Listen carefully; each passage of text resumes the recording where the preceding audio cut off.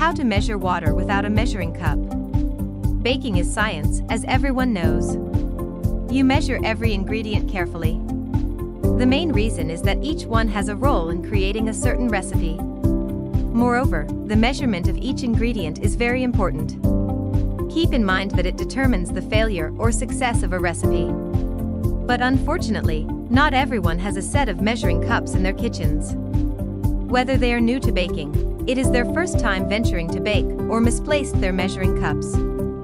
Fret not, because there are still ways to measure your liquids without using a measuring cup. However, it is still best to invest in a set of measuring cups to have the best results. Though, keep in mind that there are approaches to solve your problem at the moment. How to measure water without a measuring cup.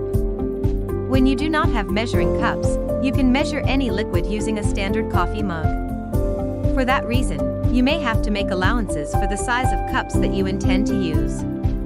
Also, avoid using an oversized coffee mug to replace your measuring cup. That is why it is best to look for the most standard-sized coffee mug in your kitchen, and use that to measure for all cup measurements. Moreover, the ideal standard size of a coffee cup is about 6 to 8 ounces. In that regard, when measuring and using a coffee cup, fill it up only to where it is suitable. Likewise, only fill it as suggested. Furthermore, avoid filling it up to the rim or lip of the cup. So with that, fill it up like making your favorite 3-in-1 coffee. Remember, it would be best to note the amount of liquid you fill it with, and make that a standard measurement in measuring your liquids.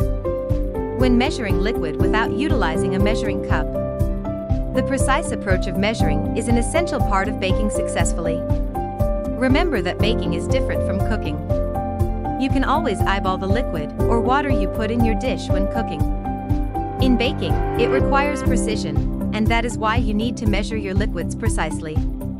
Doing this creates a successful cake or pastry. Consequently, failing to measure the right ingredients can cause a disaster. Measure liquid without measuring cup. When measuring how much space something takes up, you refer to it as volume. Likewise, referred to as the standard form of measurement used by most baking recipes in the United States. Gallons, quarts, pints, cups, and fluid ounces are the most common units of volume an individual can use. When measuring liquids using volume measurements, make sure to have an accurate set of liquid measuring cups. A coffee cup is not the same size as a measuring cup. In addition to that, a teacup and certainly a mug. In the United States, a cup of liquid is equivalent to 236.6 milliliters to 240 milliliters. And certain parts of the world like Australia, New Zealand, and Great Britain equate a cup to 284 milliliters. The main reason is that they opt for mass measurements over volumes. Here are some conversions of a cup to milliliters. 1/4 cup is equal to 59 milliliters. A half cup is equal to 112 milliliters. 1 cup is equal to 237 milliliters. 2 cups or 1 pint is equal to 473 milliliters. 1 quart or 2 pints is equal to 946 milliliters, which are approximately 1 liter. 1 gallon or 4 quarts is equal to 3,785 milliliters. Things to consider on how to measure water without a measuring cup. If you measure water, 1 fluid ounce weighs exactly as 1 ounce of weight. However, that ratio can change based on the density of what you are trying to measure. But most of the time, a fluid ounce of liquid used in cooking will weigh close enough to 1 ounce. And for that reason, it will not affect the final results.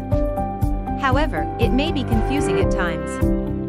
For instance, in the United States, an individual lists a dry ingredient in ounces. Bear in mind that it is in its unit of weight. You should always measure using a scale. Additionally, you can measure a wet ingredient listed in ounces in a wet measuring cup. However, baking is an exception to this rule. In baking recipes, bakers list weights before volumes. That is why they should measure it by weight using a scale. Remember, using a scale and measuring wet or dry ingredients by weight is the most accurate. In addition to that, it is a consistent way to ensure success when baking. Therefore, if you want to focus on baking, having a digital scale is ideal. So invest in a good reliable digital scale. The main reason is that it will save you from washing all that measuring cups and spoons.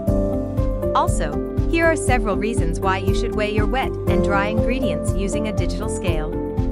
Invest on a digital scale. First, it is more accurate. Because of that, you do not have to worry about compressibility problems if you measure by weight. Bear in mind that 5 ounces of all-purpose flour will always be 5 ounces of all-purpose flour. It applies no matter how much you weigh it in different bowls. Besides, any liquid in measurement will always be the same as well. Also, measuring by weight only means that when you bake. Likewise, you follow a certain recipe. All the ingredients will have the same ratio. Keep in mind that it applies in each baking. Likewise, it happens no matter how many times you recreate the recipe. Second, it creates less mess. Measuring by weight will minimize the mess you are likely to create in the kitchen. It commonly occurs when using various measuring cups and measuring spoons. In addition to that, you will only need your bowls for your wet and dry ingredients. Also, it is convenient to use. You will only need a bowl and a scale to measure your ingredients and tearing after each addition of ingredients.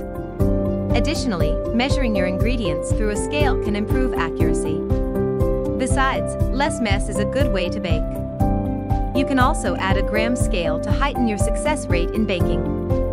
If you liked this video, don't forget to like and subscribe.